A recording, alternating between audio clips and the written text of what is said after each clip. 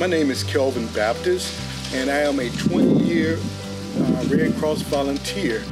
And I'm also the Regional Logistics Program Lead for the National Capital Greater Chesapeake region.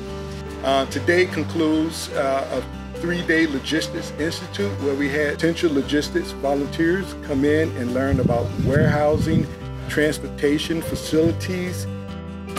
So I am a Red Cross worker in Montgomery County, Maryland.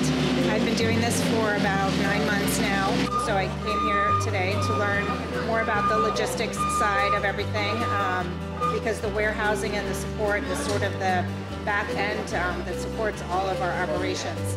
So I wanted to come and learn more about the warehousing skills, the logistics skills, so I can support my team in Montgomery County. My name is Mike Doherty. I've been volunteering with the Red Cross since May of this year. What we're doing today is learning how to drive forklifts. This afternoon we're going to work on, we're going to learn how to hook up and disconnect trailers. I think that'll prepare me to deploy and go do the logistics function, especially in a warehouse on a disaster relief operation. So it's been a fun, interesting 3-day institute, and I encourage you all, if you have not signed up to be logistics volunteers, to come on. There's plenty to do. We can always use your help. Thank you.